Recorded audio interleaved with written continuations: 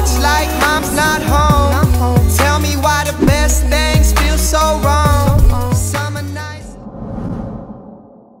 So what I haven't told you guys is we actually managed to snag Diego to come perform in Timothy Dwight College at Yale for a college tea. And we're talking Diego from Costa Rica. Like literally, he has never been to America before. And he's here right now. I haven't seen him yet. He got in late last night. He's actually staying in one of the guest suites in TD. Super nice room, by the way. Oh my God, the guest suite is amazing, but he's there right now. Hopefully he's awake. He got in at like 1 a.m. last night. I wasn't here, but I cannot wait to see this guy, and hopefully we'll get his reaction. He's a character, absolute character. Here with Diego. He's finally here. I'm finally here. It's his first time in the United States. I've been in the United States for less than a day, and it's insane. I get to New York. That's something you're not ready to. Like seriously. And now I'm here at Yale. Everything is like Harry Potter. I feel like Harry Potter. And me as a magician, I feel pretty comfortable. Awesome. We're headed to Berry Brunch right now. Highlight of the year. So I just realized I'm talking about this whole Diego character, and depending on which vlogs you've seen, you may or may not even know who he is. Diego runs the Magicians Without Borders program, which is a really, really great NGO. He runs the whole program in San Jose, Costa Rica. And basically we've been touring with him through like the Yale Magic Society for like the past 2 Januaries. 2 years ago we're in Costa Rica, this past January we're in Colombia. We're hoping to go somewhere cool next year as well. But basically we tour around, we perform, and we teach magic to kids that really need it. He doesn't just do that though, he's literally one of the most booked corporate magicians in all of Latin America. Super successful, and honestly just an incredible performer. Like he is absolutely hilarious, and the fact that he did such a great job just performing like in English, like not even his first language, it blows me away. So what's absolutely wild is one of the coolest things about Yale is the fact that I could go, me and Jake, we met with our head of college. We're like, hey, like we know this really great magician. His name's Diego. He's done a lot of great work with kids, teaching them magic in Latin America and running this whole program. Like we'd love to have him come up to TD for a college tea. And she was like, sure, like give me the details. Let's figure it out. Let's make this happen. So literally what you're watching right now is Diego, his first time ever in the United States. It's insane. We got him to come to TD and perform, like, and he was at Yale for a whole entire week, and I wish I could have gotten more footage, but honestly I was just enjoying his presence so much. It was incredible. So as part of Diego's visit, he actually ended up performing a full like hour-long show in the TD dining hall. Obviously out of respect for him, I'm not going to put those full routines online. Those are his and everything, but I will play a little reaction reel of all the crazy reactions for his tricks, just to give you guys a little idea.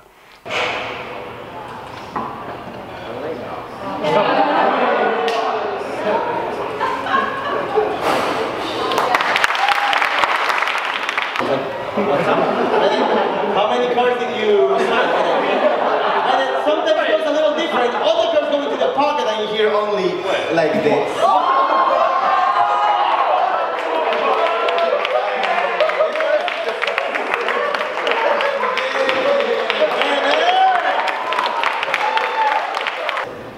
On top of the hands, on top, a little here, you can't even. So people.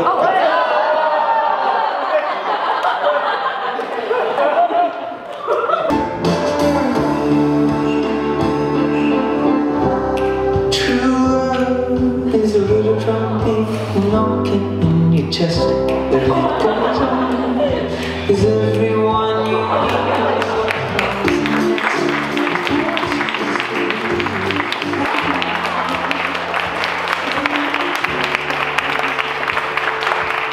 Anyways, this was a pretty busy week. Not only was Diego here, but it was also Bulldog Days, which is kind of it's the visiting student days for all the kids that just got accepted to Yale. They come flood campus, spend a couple days living with some current students, and having a great time and getting to see what Yale's really about. So I was actually hosting 2 students at the time, and it was super busy.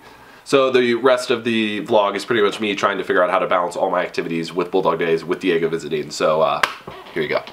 Alright, so I've been having a little bit of a crisis because I told myself I was going to keep filming and document the last couple weeks, at Yale. Like, we only have 2 more weeks of classes, and I keep having this obsession with trying to create an entire cohesive story with the vlogs. And as soon as I literally stop doing that, it's like, as soon as I miss a single moment, it's like the entire vlog just falls through, and I don't know what to do.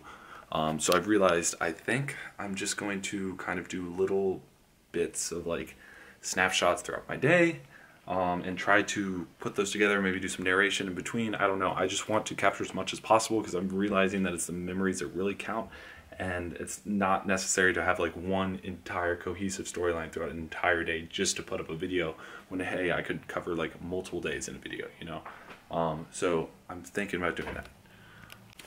Anyways, it is currently Monday. It's literally the...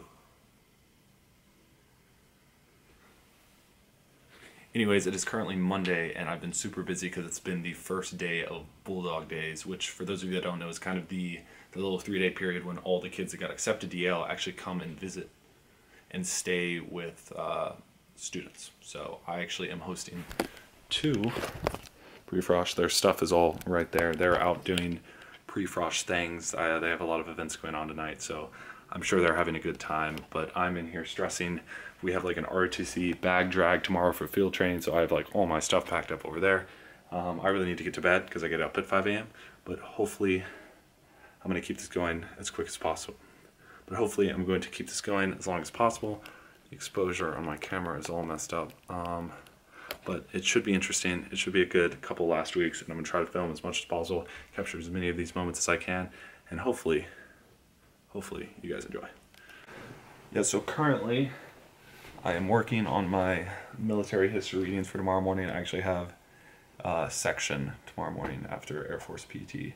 So it's just 50 minutes of like my section, which is like the 12 of us now, I guess, just sitting around a table discussing the readings. It's actually pretty cool because our military history professor is literally an absolute legend. Paul Kennedy, crazy dude. Oh my god, his lectures are so good. And literally, you know he's a good lecturer, and you know he's a good professor when 3 out of the 9 books you have to read throughout the semester are written by him. So this is Rise and Fall of the Great Powers by Paul Kennedy. It's probably the book that we reference the most. Like I said, there's like 9 different books we have to read. Obviously, we're not reading the entire thing. We just have little chunks that we have to read each week. Normally it's around like I don't know, 160-ish pages of reading a week. A lot of it's skimming. You know, you can't, obviously I don't have enough time to literally read every single word and take notes on everything, but normally you kind of put together what you learned at the lectures, the readings in the books, and try to draw out the big ideas. So I'll be working on that for the next couple hours, and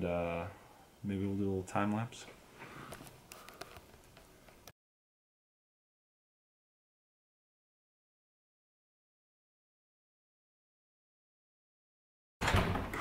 Alright, so I literally just got back from the Bulldog Days extracurricular bazaar. So for those of you that don't know, it's like pretty much, maybe I'll throw up some clips or some footage or some pictures of something right now, but pretty much every club and every organization at Yale sets up a booth in the Landman Center at the gym, and you're all just trying to sell yourself to the pre-frosh and show all the cool and interesting things that are available to do at Yale, and it's an absolute time. And I remember when I was doing it as a freshman and like a pre-frosh and everything, and it was insane. And once again, you know, I was there working the Magic Society booth, working there for the entire time. I think I performed 37 magic tricks throughout the time I was there. Met a ton of pre-frosh, took a ton of pictures with you guys. Shout out to everyone. If you were there and you took a picture with me, or you came and said hi, comment down below. Let me know how you guys are doing, because it was great to meet you all. And it's kind of weird, you know, like me just not being the type of person that, like, I don't know, it's just weird when so many people know who you are. It's definitely something I'm still trying to get used to, but you know, it was a cool experience regardless, and you don't get that very much. But anyways, I'm back, and just because it's Bulldog Days and I have a ton of commitments does not mean that the grind does not stop, because here I am working on a CS pset. Basically it is oh, I can see my reflection. Interesting. Basically, it's for AI. It's a pset on Q learning, which is actually a form of model-free reinforcement learning, where it's very popular with like video games, basically. So we're actually doing a pset for Pac-Man right now. We did a pizza for Pac-Man earlier in the semester, but it was all based on like searching and everything. But this one's entirely Q learning, so we have a ton of skeleton code that's provided for us, but I have to fill in a ton of like pretty much every function that actually has to do with the Q learning. It is really loud outside. So hopefully we can basically code an AI for Pac-Man, make him go through the maze, collect all the food, avoid all the ghosts, and it kind of like, basically the way Q learning works is it's like a series of different paths to a solution, and depending on, it basically randomly assigns like a path, and then you have the Pac-Man character kind of go through the map, and as he's collecting food and getting points, or he's following a path that allows him to collect food, basically each state and each state and each action is assigned a certain Q value of like basically positive or negative of how like good that path is. And basically once you find a path that works, it continually like develops and develops, and you keep updating these Q values until basically you go through and you take the max of every single one once it's kind of ran enough iterations, and you find like the exact like kind of best path that will allow it to win the game and get the best score. So it's pretty interesting. I'm really like kind of falling in love with this whole machine learning part of the class so far, and hope to share a little more, and maybe I will show you guys once I get it up and running. Still got probably another 4 to 6 hours of work on this, because I'm still trying to completely wrap my head around the whole algorithm and everything. But you know, it's a good time, and I love kind of sharing little bits of CS and everything with you guys, so hopefully that made some sense, and I'll catch you guys later. So I'm on my way to grab dinner with some people. TD, probably know he'll be there. Then we're gonna go grind in the butter. And also, like, speaking, like today's literally the first day I've been able to wear shorts and a t-shirt, and it is just absolutely beautiful outside. I just wanted to say, it's like a nice 72 degrees, sunny. I was wearing jeans and a sweatshirt this morning and just had to take it off. Anyways, let's get to dinner. And I'm not in my comfort, I wanna back up and not in love right now. Whoa, my head is in the clouds in my cold world. Southside, can't get enough, can't get enough. So, maybe somehow magically, one can go from my hand into yours. Do you think that's possible? Is it possible? Alright, let's see here. Okay, wait. Well, you can also. It does look like No. Okay, so mine's gone. Just don't do it. No, don't do it. Don't do it. Don't do it. You can do it like Don't do it. Wait. I said they want to be together, right? Stop. Alright, can you, on the count of 3, can you open your hand for me? Sure. 1.